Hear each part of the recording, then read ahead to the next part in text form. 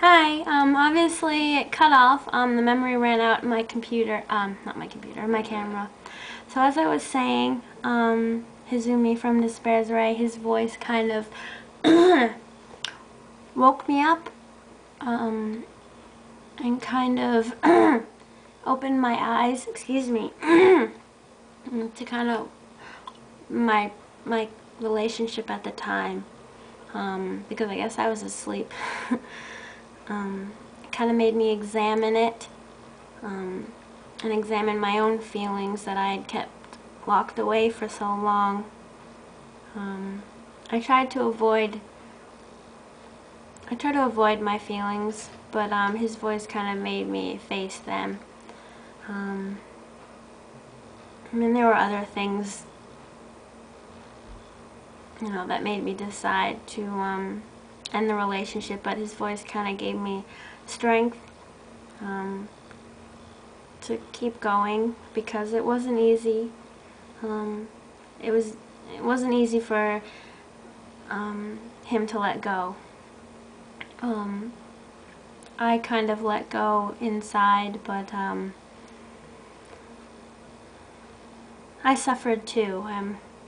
He might think that I didn't, but I suffered a lot inside before I even told him my feelings, my significant other at the time.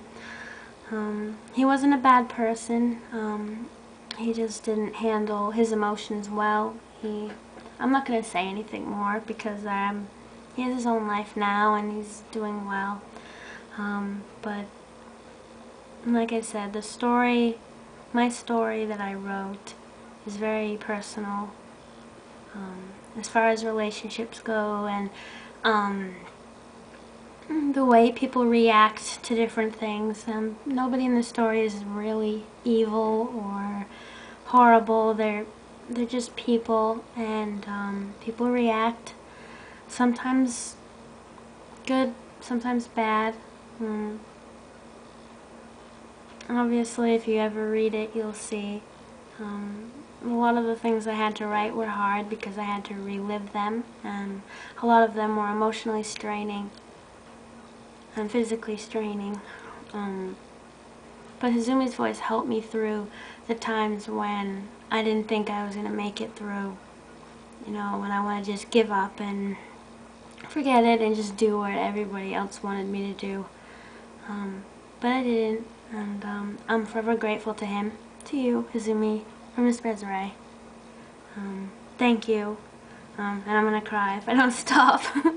So yeah.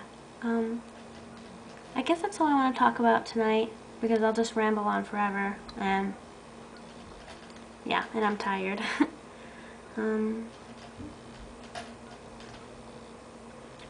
I think that's it. Yeah, so I have issues, it's okay. Yeah, so enjoy your night or day wherever you are, and remember, take risks in your life as long as it's not jumping off a building or, killing someone. Okay, so bye, sayonara.